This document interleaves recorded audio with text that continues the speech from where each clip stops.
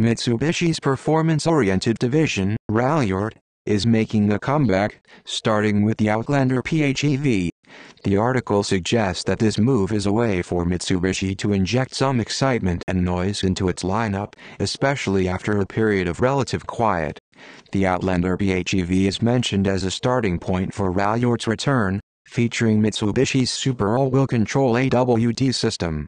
The article notes that the Outlander Ralliart will include unique body effects, graphics, and rally-inspired touches, along with a distinctive white diamond paint with a contrasting black roof.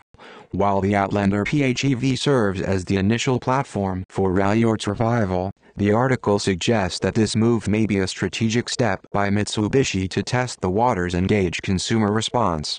The return of Ralliart is expected to extend beyond the Outlander PHEV, with Ralliart versions planned for other Mitsubishi models in the American lineup, such as the Eclipse Cross, Outlander Sport, regular petrol Outlander, and the Mirage.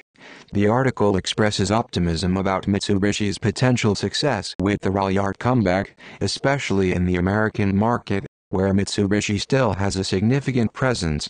The return of Ralliart is seen as an opportunity for Mitsubishi to reintroduce technical prowess, rally success, and performance-oriented vehicles to its lineup, potentially appealing to enthusiasts and reviving the brand's excitement factor.